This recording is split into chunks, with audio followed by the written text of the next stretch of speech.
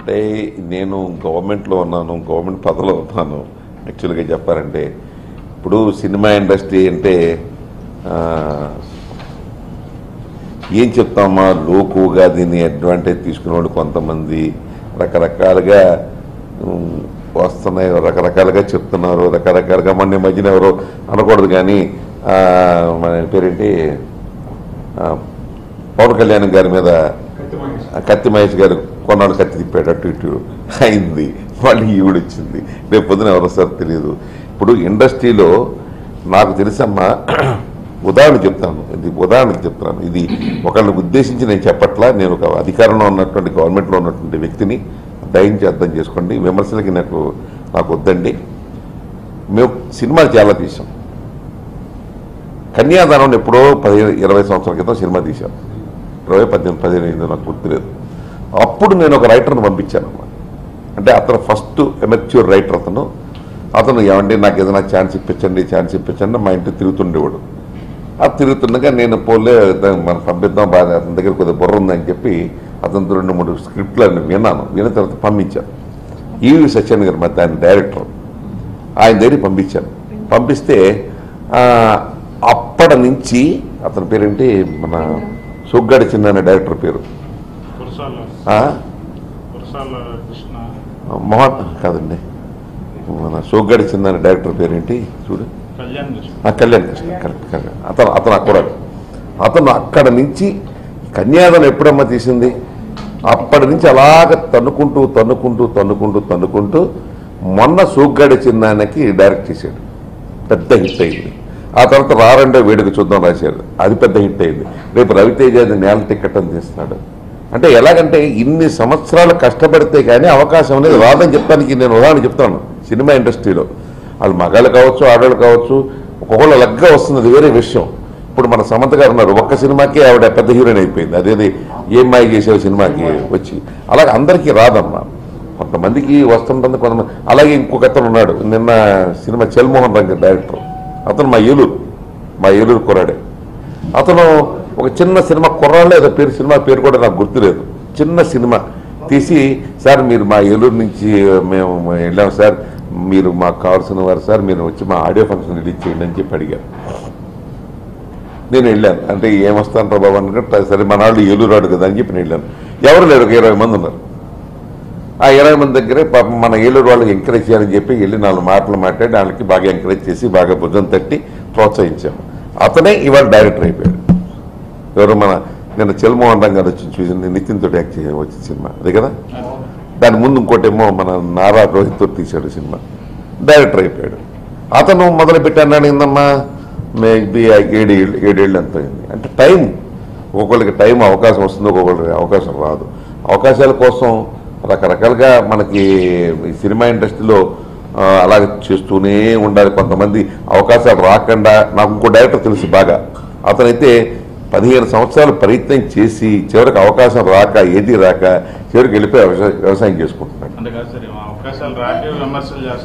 అదేనమ్మా, అవకాశాలు రావడం వచ్చిన ఏమీ లేదబ్బా. ఇది స్వతంత్ర భారతదేశం.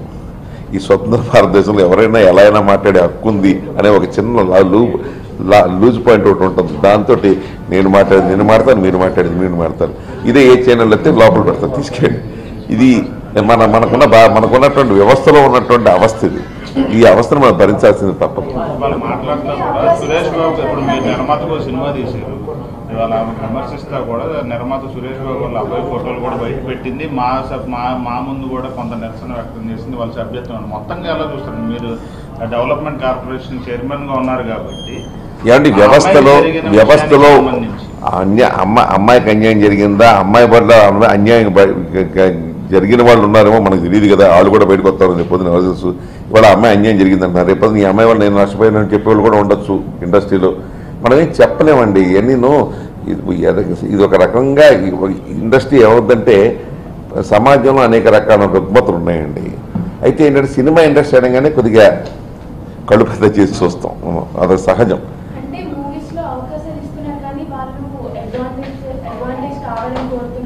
అవకాశాలు ఇస్తున్నారని ఆవిడే చెప్తుందా, ఆవిడే చెప్తా ఉంది కదా. ఇప్పుడు అమ్మ రకరకాలు ఉంటాయమ్మా, అదే అమ్మా నేను చెప్పేది. ఇప్పుడు దానికి ఇదే ఒక వ్యక్తిని విశ్లేషించి మనం ఇండస్ట్రీ అంతా ఎలా ఉందని మనం తప్పట్లేమంటున్నా అని చెప్పేది. ఆ అమ్మాయికి ఉన్నటువంటి బాధ్యత అమ్మాయి చెప్పుకుంటా ఉంది. ఆ అమ్మాయికి ఉన్న బాధ్యత వ్యక్తపరుస్తానికి కొద్దిగా ఎక్కువగా వెళ్తా ఉంది పద్ధతి. అది కాదని ఏమంటున్నారు. ఇప్పుడు ఇవాళ పొద్దున ఇక్కడ టీవీలో నేనే చూశాను, పొద్దున ఏదో డ్రెస్ చేసుకుంటా చూస్తే ఏదో 900 మంది ఆర్టిస్టులతో ఈ అమ్మాయి యాక్ట్ చేయకూడదు అని ఎవరో అన్నారు మా టీవీ మా అసోసియేషన్. అది అలా అనకూడదు న్యాయంగా చెప్పాలంటే. అలా 900 మందితో యాక్ట్ చేయకూడదు అనడానికి అది తప్పు కదా, అది కరెక్ట్ కాదు. ఇప్పుడు ఆ అమ్మాయికి వస్తే అవకాశం వస్తే చేస్తుంది, లేకపోతే లేదు, అది వేరే విషయం. కానీ మీరు రిస్ట్రిక్షన్ చేయకూడదు. ఆ అమ్మాయికి ఇలా అంటానికి వాళ్ళెవరు అని చెప్పి ఇంకొక ఆవిడెవరో మాట్లాడతాం. ఎవ్రీ హ్యాంగ్ రెండు ఆర్గ్యుమెంట్స్ ఎప్పుడు ఉంటాయమ్మా. 2 ఆర్గ్యుమెంట్స్ ఉంటేనే మాట్లాడతాం. 2 చేతులు కలిసిన చప్పట్లు అయినట్టుగా ఆర్గ్యుమెంట్స్ 2 ఉంటాయి. 900 మంది ఆర్టిస్ట్ తోటి యాక్ట్ చేయకూడదు అనేది కరెక్ట్ కాదు కదా, అది తప్పు. ఇలాగా కొన్ని ఉంటాయమ్మా. ఇది ఏంటంటే ఇది విశ్లేషించి మనం చెప్పుకోవాలి. ఒక వ్యక్తి గురించో ఒక మహిళ గురించో కెమెరా ముందు కూర్చుని ఏదో టీవీలు పెట్టారు కదా అని చెప్పి ఇష్టంగా మాట్లాడడం అనేది కూడా కరెక్ట్ కాదు. ఎవరికి ఇవ్వాల్సిన గౌరవం నిర్మాతకి ఇవ్వాల్సిన గౌరవం నిర్మాతకి ఇవ్వాలి, డైరెక్టర్కి ఇవ్వాల్సిన గౌరవం డైరెక్టర్కి ఇవ్వాలి. ఇండస్ట్రీలో రకరకాల వ్యక్తులు ఉంటారు. ఇవాళ ఏదో ఒక ఇద్దరిని తీసుకునేసి మచ్చుకి అలాగే ఉంటారు అంటే తప్పు కదమ్మా. ఇవాళ తెలుగు ఇండస్ట్రీ హిందీ ఇండస్ట్రీ తర్వాత పెద్ద industry Telugu industry. Hindi industry తర్వాత ఎక్కువ సినిమాలు తీసే ఇండస్ట్రీ ఇది. ఇవాళ ఒక సినిమా హిట్ అయితే దాని యొక్క వ్యాపారం ఎలా ఉందంటే హిందీ సినిమాతో బీట్అవుట్ చేస్తున్నాం మనం. ఇవాళ మన బాహుబలి తీసుకుంటే దగ్గర 2000 కోట్ల రూపాయలు వ్యాపారం చేసింది. ఈ హిందీ సినిమా కూడా అంత చేయలే. అలాగుంటుంది. అంటే ఇండస్ట్రీ చాలా పెద్దదైపోయిన తర్వాత ఇంత పెద్ద ఇండస్ట్రీలో ఎక్కడో ఎవరో ఒకళ్ళు అంటే అదొక పెద్ద భూతద్దంలో మనం చూడాల్సిన అవసరం లేదు అని నేను అంటున్నాను. ఓకే, ఆవిడకి అన్యాయం జరిగింది, ఆవిడ చెప్పుకునే విధానంలో కొంచెం తేడా ఉండొచ్చు కాక, బట్ ఇండస్ట్రీ అంతా అలా ఉండదమ్మా ఇప్పుడు కూడా. అది కాదు సార్, అప్పట్లో మీరు 15 ఏళ్ల క్రితం సినిమా తీశాను, ఇప్పటికే ఉన్న పరిస్థితుల్లో తేడా ఏమీ లేదమ్మా. ఇండస్ట్రీలో ఎప్పుడు క్రియేటివిటీకే డబ్బు. అంటే ఎలాంటి పరిస్థితి గతంలో అప్పట్లో లేదు. అప్పుడు మీడియా లేదు, ఒక రకంగా చెప్పాలంటే మీడియా లేదు. అప్పట్లో న్యూస్ పేపర్ తప్ప టీవీలు ఛానల్స్ ఏమి లేవు అమ్మాయి తీసే టైంలో, కన్యాదానం టైంలో నాకు తెలిసి. ఇప్పుడు ఏంటంటే మీడియా వచ్చేసింది, మీకు వెంటనే వార్త రావాలి, హాట్గా ఇవ్వాలి, మీరు కూడా న్యూస్, దాంతో కొద్దిగా ఇది అవుతుందమ్మా. అది థ్యాంక్స్.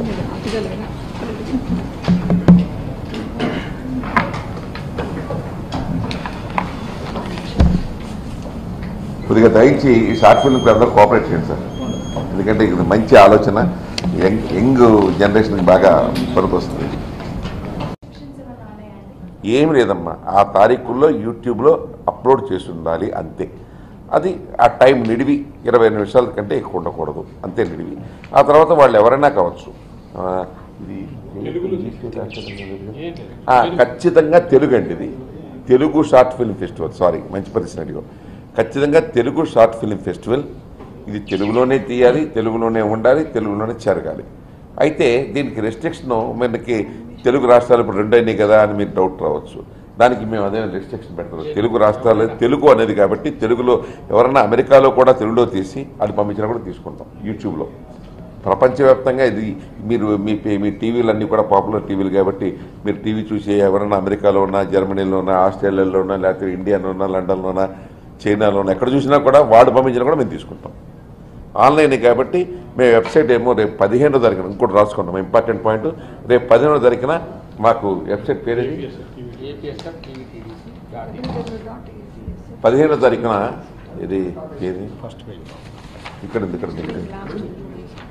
www.apsftv.tdc. సారీ, ఇంకోసారి చెప్తున్నాను. www.apsftv.tdc.in. ఇది దీని వెబ్సైట్. దీంట్లో మీరు మీ తాలూకా షార్ట్ ఫిల్మ్ అప్లోడ్ చేయాల్సి ఉంటుంది. దాంతోపాటుగా 1000 రూపాయలు ఎంట్రీ ఫీజు కూడా కట్టాల్సి ఉంటుంది. దాంతోపాటుగా మీరు అప్లోడ్ చేసేటప్పుడు దాంట్లో నిబంధనల ప్రకారంగా యూట్యూబ్లో మీరు ఎప్పుడైతే ఏ తారీఖునైతే మీరు అప్లోడ్ చేశారో అది కూడా ఆ డేట్ కూడా మీరు దాంట్లో ఉదహరించాల్సి ఉంటుంది అంతే. అంతకుమించి దాంట్లో నిబంధనలు ఏమి లేవుగా మిగతా ఎలా అయినా కూడా మీరు చేసుకోవచ్చు. బట్ తెలుగు మాత్రమే ఉండాలి. తెలుగులోనే తీయాలి, తెలుగులోనే ఉండాలి. అవునండి. ఇంకా తర్వాత